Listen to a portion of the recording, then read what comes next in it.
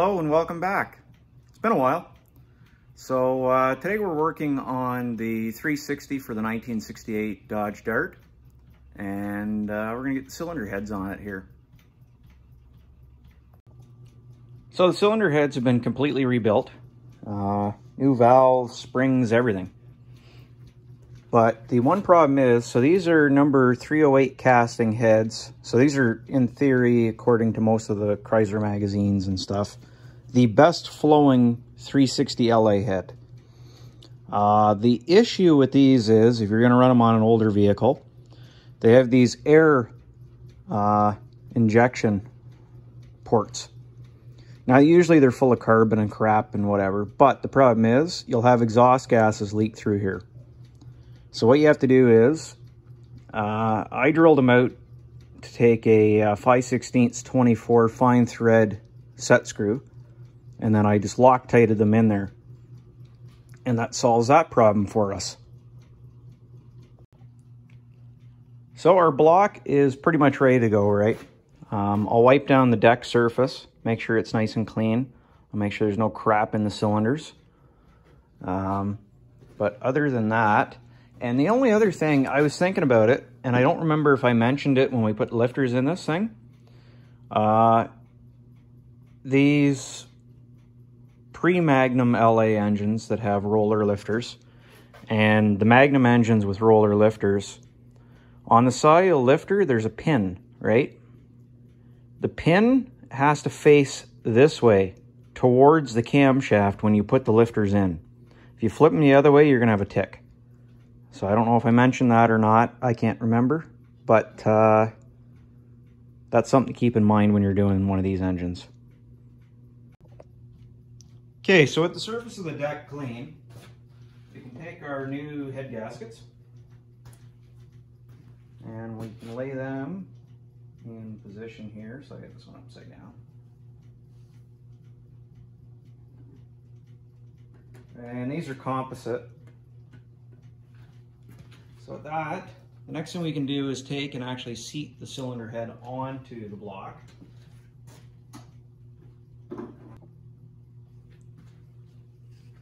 Okay, so watch your fingers. What I usually do is I just kind of roll it so I can get the one dowel pin in, and then your other dowel pin's in. Okay, so the next thing we're going to do is start putting our head bolts in.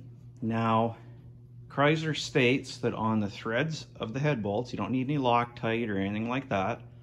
What you do need to do is lightly oil the threads of the bolts.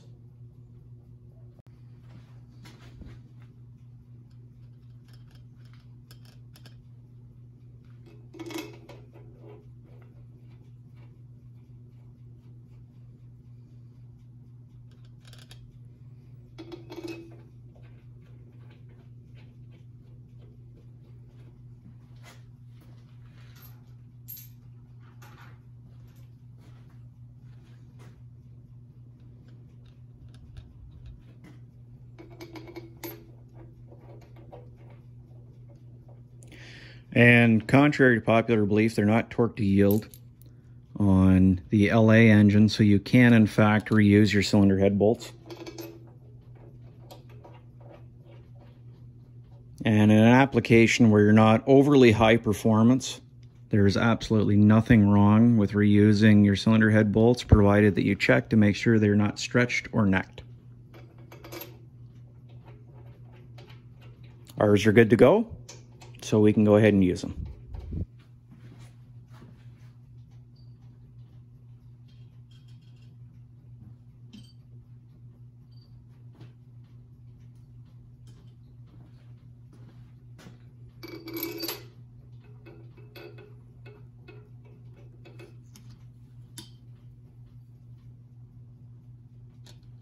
Now, when you go to put the head bolts in, you'll notice that there are two that are going to be longer than the rest.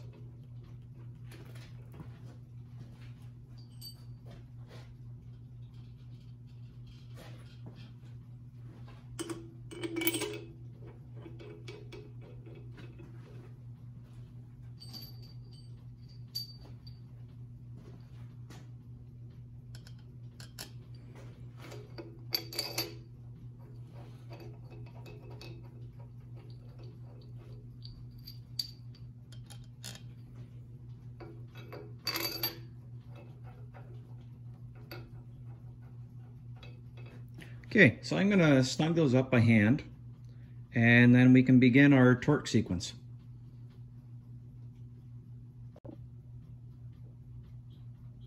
Okay, so our cylinder head bolts get torqued to 105 foot-pounds according to our Kaiser manual.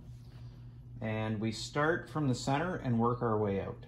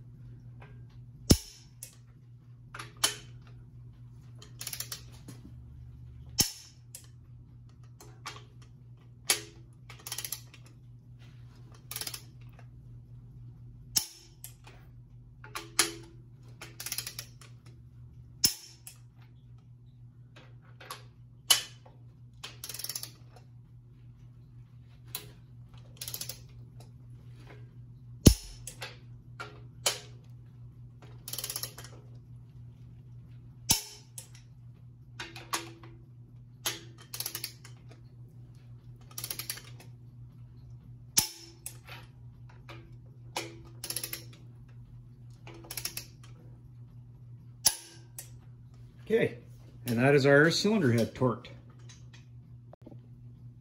Okay, so the next thing we're going to do is install the push rod. So these are brand new, made in the USA Melling push rods. We're not going to use a stock rocker arm system on this engine, but the one we have will work with our stock style push rod, so that's what we've purchased. So prior to installing them, I got a thing about, I'm always worried about dry starting an engine. And even though I'm going to prime the engine and ensure that I get oil to the top end of it, I still, I don't know, paranoid, I guess.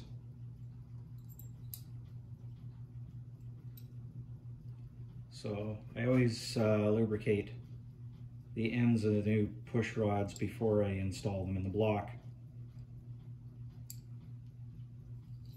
just to give them a fighting chance.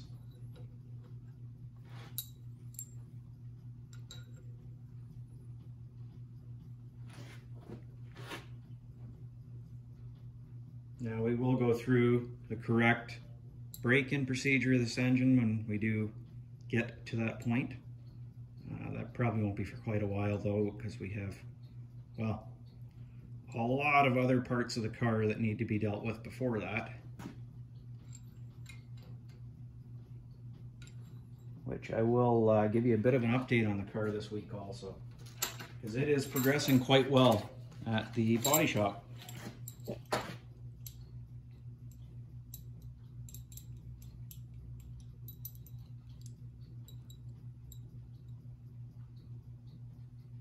So rather than bore you to death, as you can see they're coated, that's what I'm going to do here. So I'll go ahead and I'll finish doing this side, I'll do the other side, and we'll get all the push rods in. Okay, so this is what we have for this engine. This came from a friend of ours, Lonnie. He bought these years ago. He has been dealing in aftermarket automotive parts for pretty much his whole life, right? So he bought these when he seen them because he thought they were quite interesting, and he had a spare set. So this is what we're going to use on this engine. So they have a rocker shaft that oils just like, you know, a regular Chrysler valve train. But what they also have is adjustable rockers.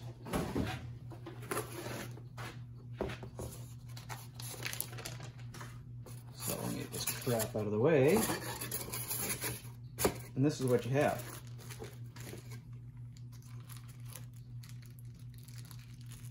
I'll get this unwrapped and I'll show you a little bit closer.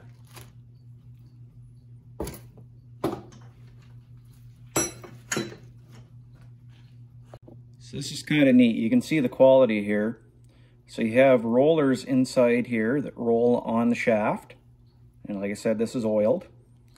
Then you also have a roller up here on your tip for the valve. And then you have an adjuster that goes on it, of course. And then we were able to get, these are adapters that actually go with these.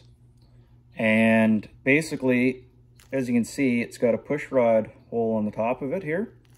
So this eliminates this. It goes in place of that and will work on our stock style push rods rather than using the cupped style push rod that this wants you to use. So kind of cool stuff. Okay, so here's the reality of aftermarket parts. So I've assembled these, right? And what I've noticed here is there is no movement of the rocker arm because it's rubbing on the valve spring. So these are not going to work because we're going to end up with a whole bunch of shavings inside the oil pan. We're going to have to put stock ones on it.